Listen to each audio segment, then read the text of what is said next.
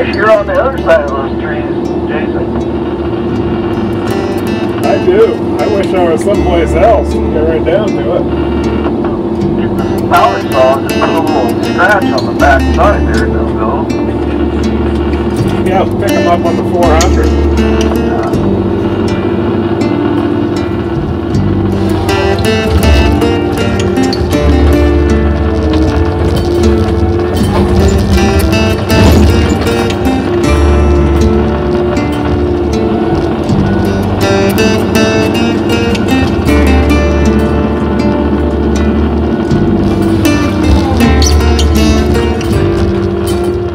Yeah, so this is a little piece I was cutting on recently on the Wiley Creek drainage out of Sweet Home.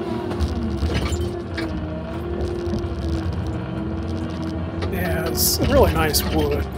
It was tall, nice size, but really good height.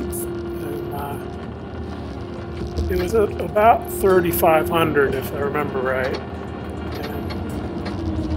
The storm blew in that day. It started raining early on and the wind picked up throughout the day.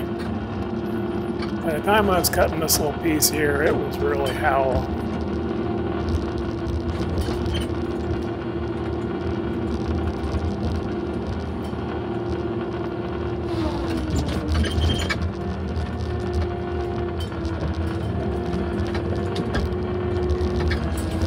So with tall wood and high wind, it's a pretty tricky combination, as we know. You know, if you've cut in it, you know what I'm talking about. Yeah, I used a couple little tricks to try to ensure that I saved it out, maintained what control I could over the trees.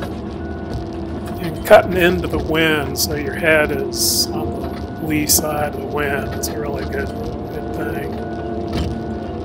So then you have the power of the tower behind you to give yourself some control.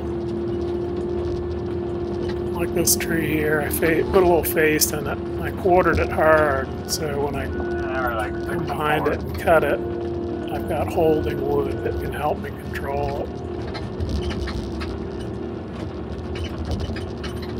Yeah, but when you get right down to it, high wind is not really a whole lot of fun.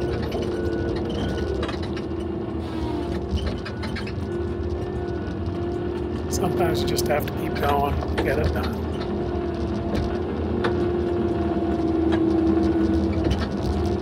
Four and two. What? 4 and 2.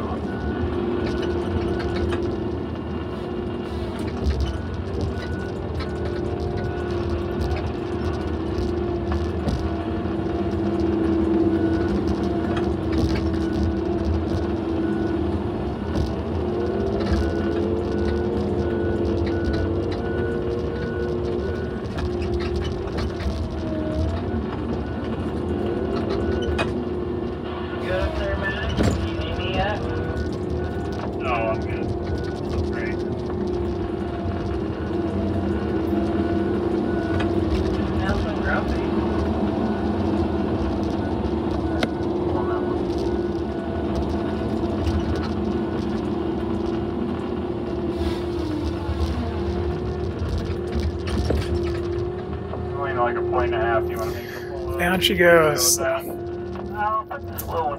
I think that's the thing. A little extra care when things are bad makes everything go well. Get it done safely.